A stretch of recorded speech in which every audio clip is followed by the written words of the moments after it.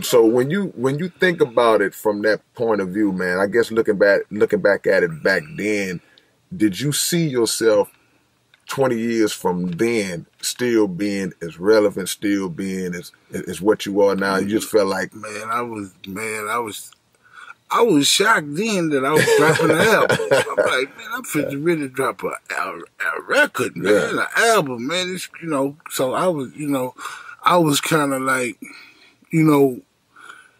my emotions not on the surface. Mine is, so, but on the inside, I was just kind of like, damn, I'm really dropping the album. So, I was, kind of intrigued by the whole thing. Man, but the thing is that when it came out, I guess nobody would never know that you might have felt like that, because when it came out, it was so well put together. It was so polished, so perfectly laid out. The production was on point. The lyrics was on point. So I would assume that you kind of already had a grasp of the direction that you wanted to go before going in. Man, kinda, but I mean, no, kinda, but no. I was learning. Gotcha. I was learning, because now it's like, man, you got to. You ain't just no freestyle. You got to sit and you got to write your rap. Yeah. And I like that because I get to say what I want to say. Because if I freestyle, you might be to miss something. Yeah. You know how that be. Yeah. But when you can sit down and get on their pen and just give them exactly what's on your mind, I like that part of the game too. So I had to. I came a long way with that, man, because I used to, man, and I got a thing where if I'm writing it and I'm not feeling it, I'm not going to finish it. Gotcha.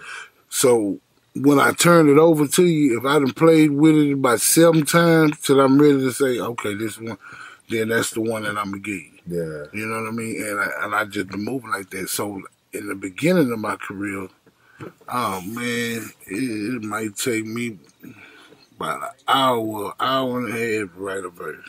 Right. Because I'm writing it, I get up off it, you know what I'm saying? I'm thinking about this here, and, now, 20 years later, it's a whole new ball game. That's nothing. But it took me a while to have to, to get there. Yeah, well, you grew into your veteran level, because in the beginning, sometimes, like you say, that's your first effort. That first, that's like you said, man, I'm getting ready to fight this dude. He huge. I gotta knock him out with that first punch. Right. So you looking at that as your first punch. I gotta hit him hard. You couldn't play around with it because you might not get that second opportunity. Right. So I could see that. Plus, being most great artists are perfectionists anyway. So even if it's good to the 50 people in the room, they saying it's good. In your mind, you like, nah, I could do that better. Right. So that's what it is, man. We here with the legend Big Pokey, man. Screwed Up Click, man. The legend, the cornerstone. We are honored to have him in the building. If y'all want to holler at him again, the number 713-526-57.